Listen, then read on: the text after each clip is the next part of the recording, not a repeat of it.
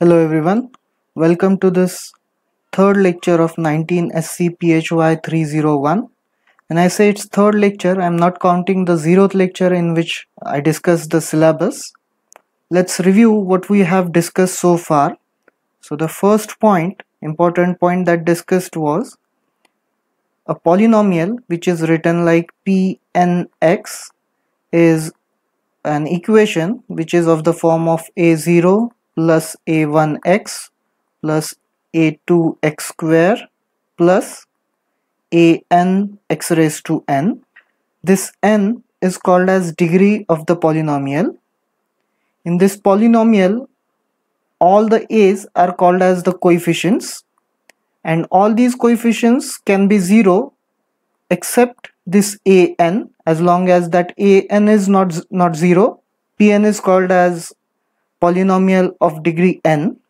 When we set right hand side of this polynomial equal to 0, that means when value of this variable x is such that the whole series gives us a value which is equal to 0, then that x is called as roots of the polynomial. There is a mathematical theorem which says that nth order polynomial has n number of roots. Why we discussed polynomials was because complex numbers were invented in attempt to find out the roots of polynomials, cubic polynomials to be exact, where cubic polynomials are polynomials of degree 3. Then we discussed quadratic equation. The reason why we discussed quadratic equation is because quadratic equations are polynomials of second degree, and they are simplest polynomials who can lead to the complex roots. A polynomial is written generally in this form: ax square plus bx plus c, and the root, finding out the root means we equate this to 0 and find out values of x which satisfy this equation. Now roots of quadratic equations are given by this formula: x is equal to minus b plus or minus square root of b square minus 4ac divided by 2a. Now if you look at this formula, we have a square root b square minus 4ac. It may happen that b square is less than 4ac, and in that case the square root term will be less than 0, and therefore we have a square root of negative of real numbers. And then we can use the definition of I, which is equal to square root of minus 1, to write this negative of real number, which will turn out to be equal to 2i. In last lecture, we considered a problem in which quadratic equation was used to solve the problem. The problem was from electrostatics. For today, this is the plan. I must emphasize the importance of today's lecture. It is because if you don't understand these topics, then it will be difficult to understand different functions and everything that we do in this chapter. What we want to discuss in this lecture are these 4 definitions which are very important from complex numbers point of view. Listen to the lecture and understand every definition here very carefully, because rest of the chapter is going to be based on these 4 definitions. The first definition is real and imaginary parts of complex numbers. Then we will discuss complex conjugate of a complex number. Finally, modulus and absolute values and arguments of complex number. Here in this lecture, we will only define modulus and arguments with mathematical formula. The geometrical interpretation of modulus as well as arguments will be discussed later in coming videos. So first, real and imaginary parts of complex number. What we do is we define a number I which is called as imaginary number, and it is equal to square root of minus 1. It is obvious why it is called as the imaginary number. It is because a real number, either positive or negative, when squared always gives us a positive number, but here if we square I, we get minus 1, which is not possible as far as I is real, and therefore it is definitely not a real number. So we define I like this, and then a complex number can be written as z is equal to x plus iy. This z is a common notation to denote a complex number. Just like small r is used for real numbers, z is to denote a complex number. In this complex number z, This x is called as real part of complex number z, and y is called as imaginary part of the complex number z. Keep in mind that both x and y are real numbers. So this is how you define real and imaginary parts of complex number. Again, it is emphasized here, both real and imaginary parts of complex number are real. If z is equal to 4 plus 3i, then imaginary part is not 3i, but imaginary part of z is equal to 3. Why this is important will be clear in a moment when we consider the modulus of complex numbers. Now let's consider a few examples. Suppose I have z1 which is equal to 4 minus 3i. Now can you tell me what is real part of z1? It is 4. And what is imaginary part of z1? It is now minus 3. Let's consider another complex number z2 which is minus 5 plus 3i. Now what is z2? It is now minus 4, and imaginary part of z2 is plus 3. I think it is pretty much simple that given a complex number you have to find out the term which is not multiplied by I, and that becomes the real part of the complex number, and then you find out another real number which is multiplied by I, which becomes the imaginary part of that complex number. Next definition that we want to see today is complex conjugate. Complex conjugate by definition is if z is equal to x plus iy, where x is real part and y is imaginary part, and both x and y are real numbers, then complex conjugate of this complex number z is denoted either by z bar or it is denoted by z star. Different references use different notations. Z star or complex conjugate of this complex number z is obtained by reversing the sign of imaginary part. So here z star is going to be equal to x plus, we now have to reverse the sign, so I'll keep I as it is, and imaginary part of this complex number is y. So therefore complex conjugate will have the imaginary part which is minus y. So you keep the real part as it is unchanged. What you change is the sign of imaginary part, and that becomes the complex conjugate of given complex number.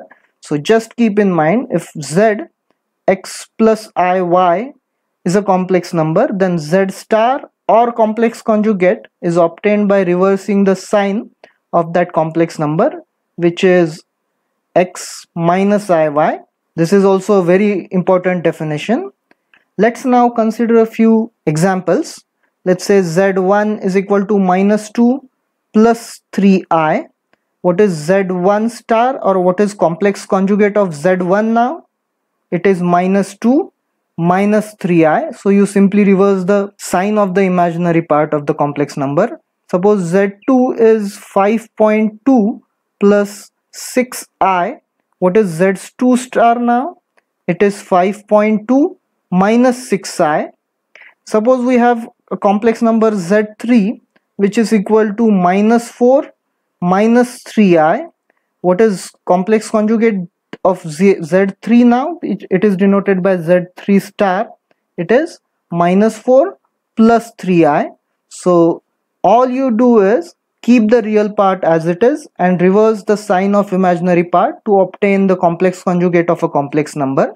The next definition that we want to see today is modulus, or absolute value of complex number. We will see why it is called as absolute value in next lecture when we discuss the geometrical interpretation of modulus. In this lecture, we are going to see how mathematically modulus is obtained. Suppose z is equal to x plus iy is the complex number, where x is real part and y is imaginary part. Modulus of complex number z, it is denoted by these two vertical bars about z. So modulus of complex number is then equal to square root of x square plus y square. So you square the real part add it to square of imaginary part and then take the square root of the sum. This is called as the modulus of complex number. Now remember, even if I is called as imaginary number, for all intents and purposes, when you multiply it with a real number, you can treat it as any other real number and the product can be calculated like this. For example, let's consider a few examples here. Why I am discussing this kind of multiplication will be clear in a moment. Suppose I want to multiply I by say 2i. Now I definitely is an imaginary number which is square root of -1, but I will treat it as any other real number and multiply it to obtain 2 into I square. Now once this product is calculated, we have to use the definition of I, so that I square is equal to -1 and plug that here, so you get -2. Similarly, if you want to multiply I cube by say I, again you treat I as any other real number, find out the product which is going to be I raised to 4. Now use the definition that I square is -1, so this is going to be I square into I square, which is equal to -1 into -1, and therefore this is equal to 1.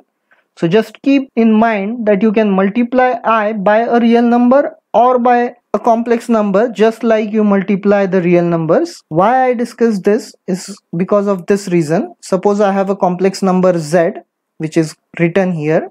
Its complex conjugate z star now is given by x minus iy. All I need to do is reverse the sign of imaginary part. And now let's try to find out the multiplication or product of z with z star. So I'm taking a complex number z, which is x plus iy. Then I'm taking the complex conjugate of that complex number and multiplying the two numbers. So z into z star is going to be x plus iy, which is nothing but this z, and z star is x minus iy. Now I'll expand these brackets. So what I get is x square minus I into xy plus I into xy minus I square into y square. Now these two terms, minus xy and plus xy, so they are cancelled, and what we are left with is x square minus I square into y square, but I square is nothing but -1, and therefore what we get is x square plus y square.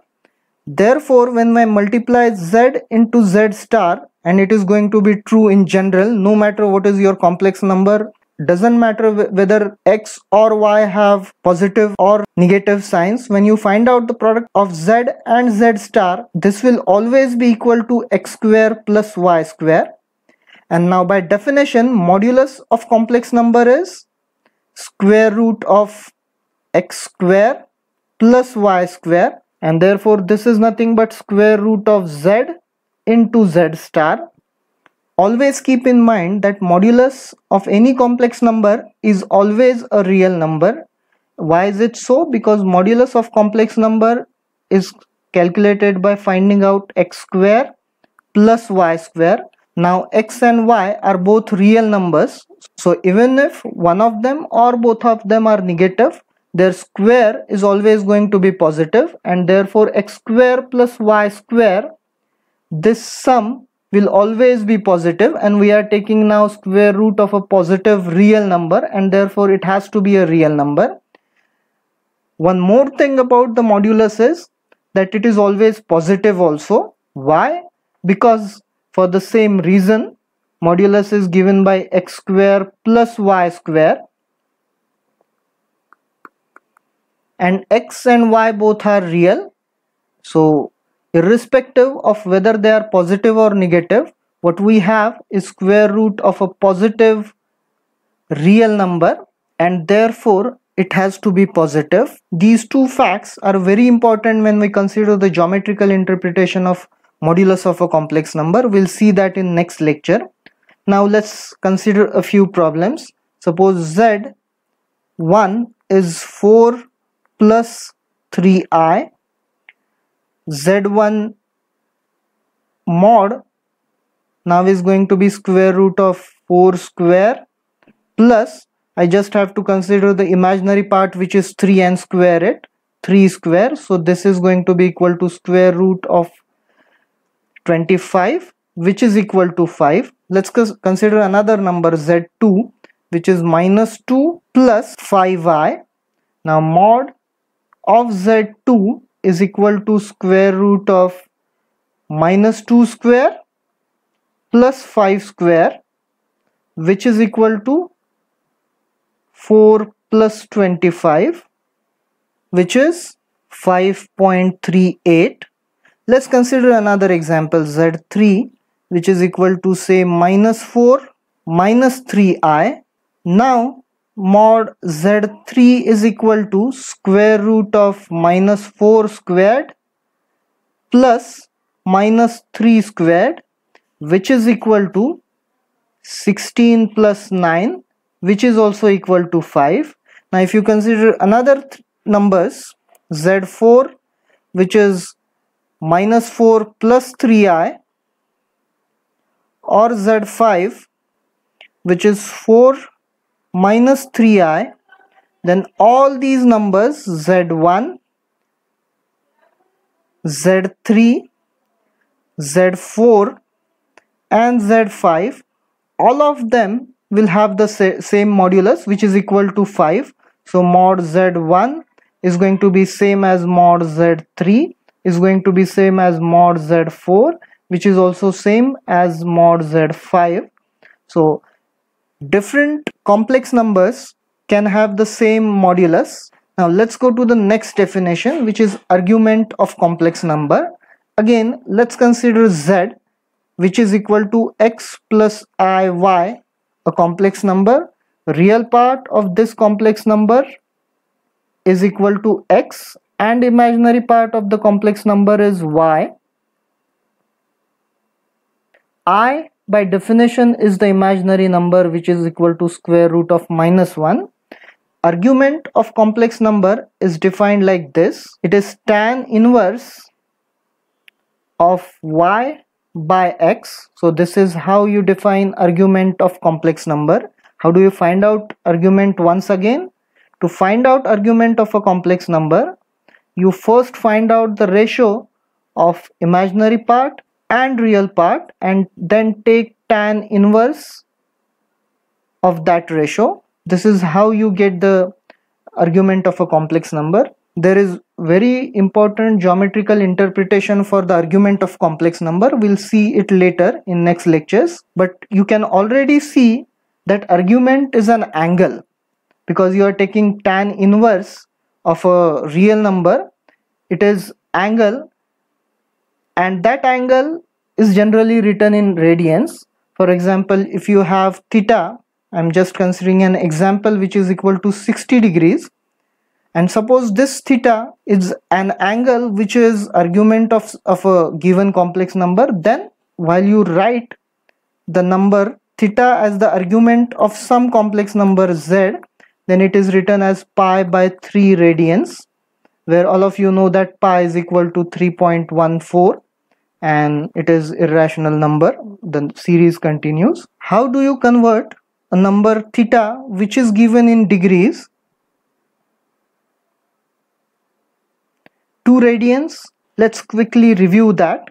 This theta which is in degrees, if I want to write it in radians, what I do is I multiply it by pi and divide it by 180, and the number is then converted to radians. Similarly, suppose I have another angle theta prime which is in radians. How do I convert that to degrees? I have to multiply that angle by 180 degrees and then divide it by pi, and this gives us angle theta prime in degrees. Now this is because pi radians is equal to 180 degrees. I am reviewing it so that it is helpful later when you find out arguments of different complex numbers. arguments are actually rotational angles. More on this later when we discuss the geometry of complex numbers. Let's now quickly review what rotational angles are. Let's consider this figure.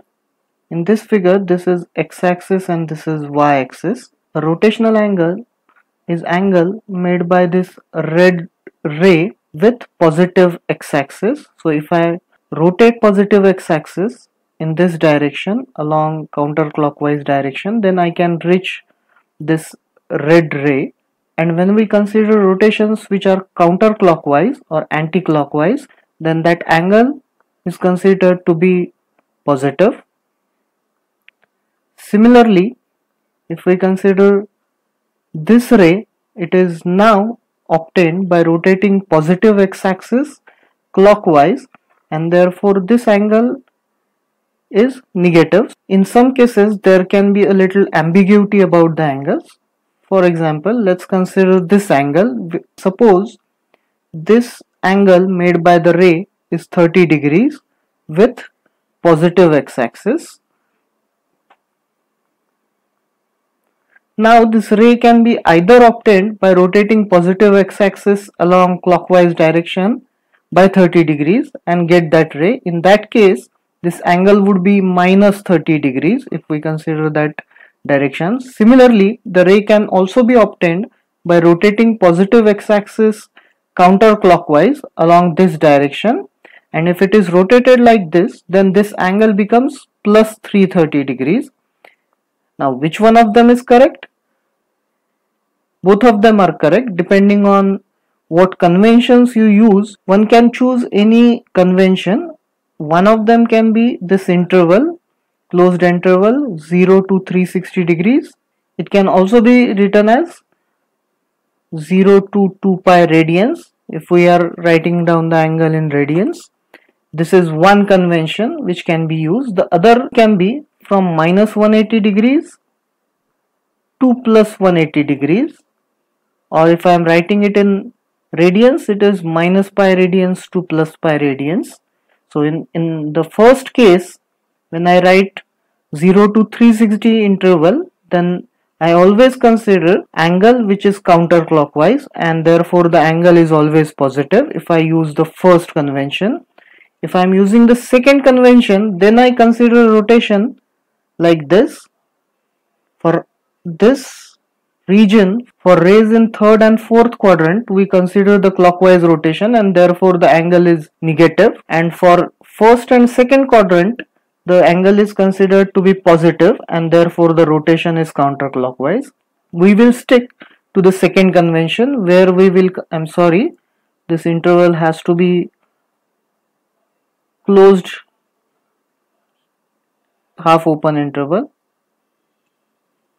So these are the rotational angles. Now finding out argument can be a bit tricky business sometimes. We will discuss why it is so in the following slides. In this lecture we will be putting some rules to find out the argument. When we discuss geometry of complex number or Argand plane, then it will be clear why the rules are the way they are. So here let's first consider a complex number z, which is x plus y I.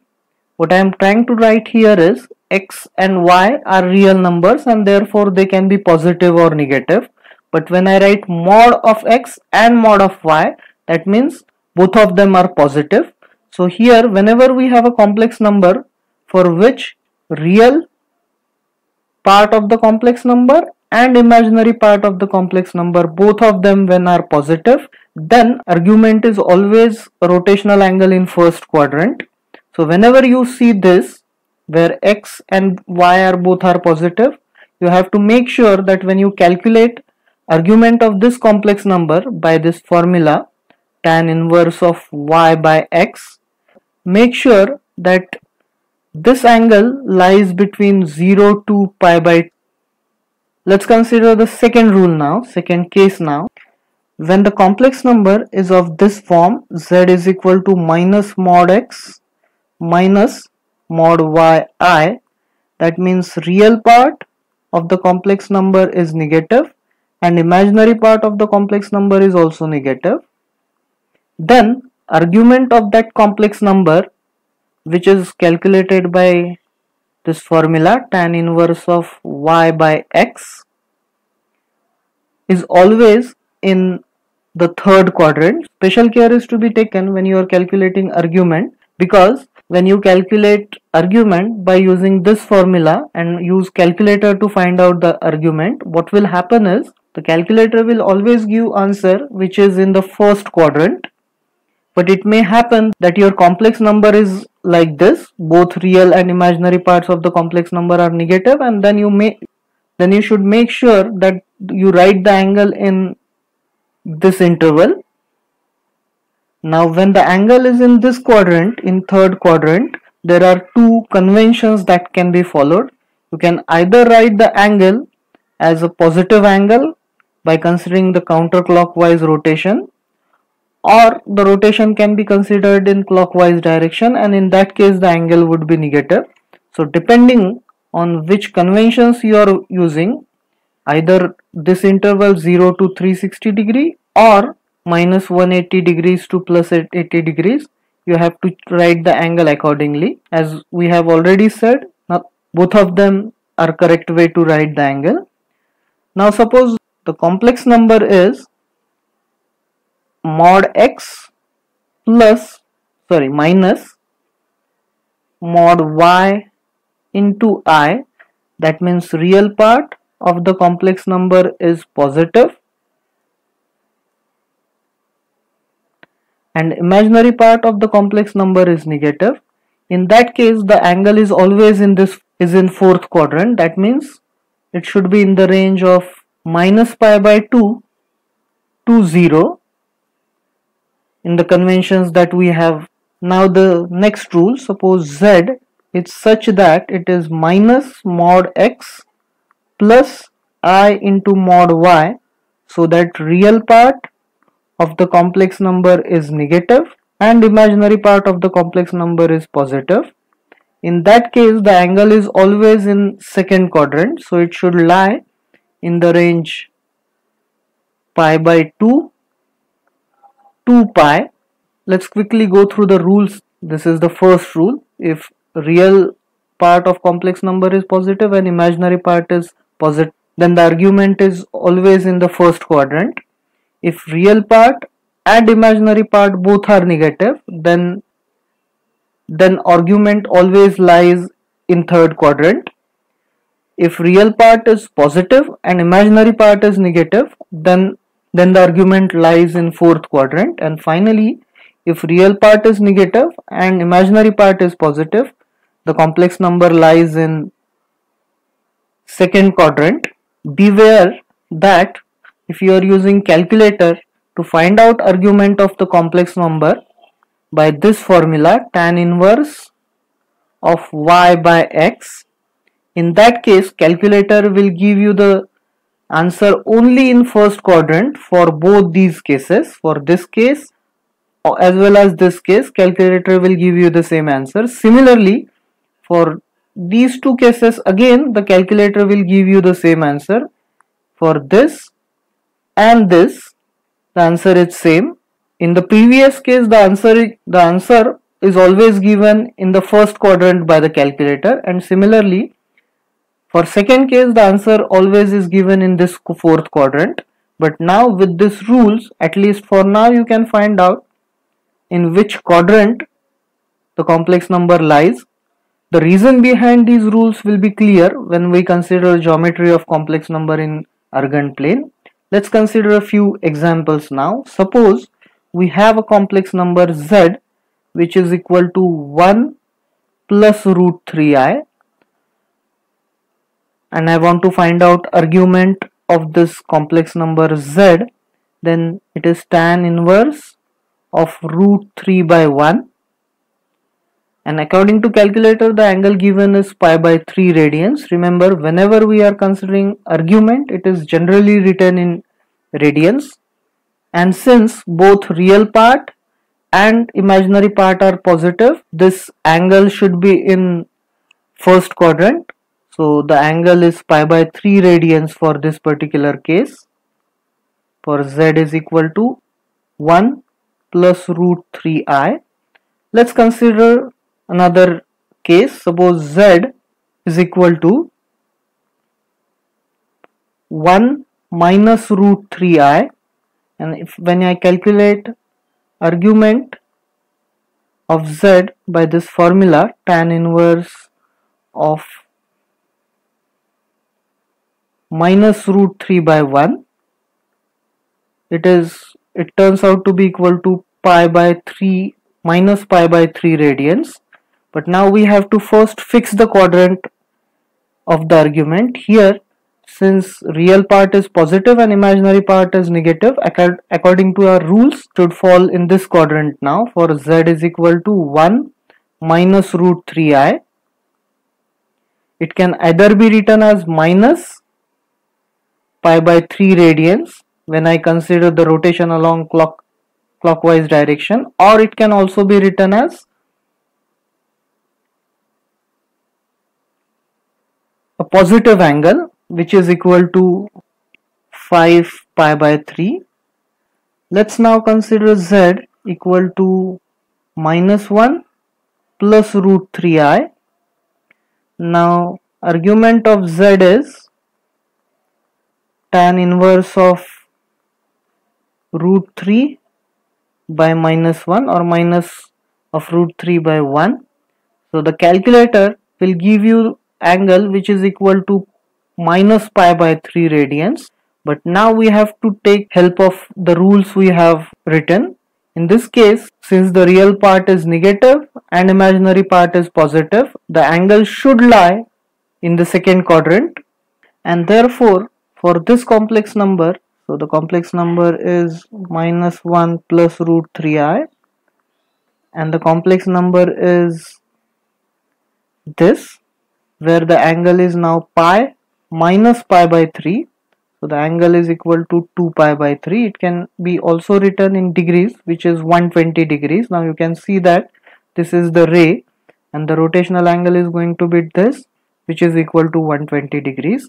Let's consider one more example. Z is equal to minus 1 minus root 3I. Now if you use calculator to find out the argument of this complex number, which is tan inverse of root 3 by 1, now because both of them are negative, the ratio is going to be positive, and the calculator will then give an answer which is pi by 3 radians. But that is not the case. We have to use the rules we have.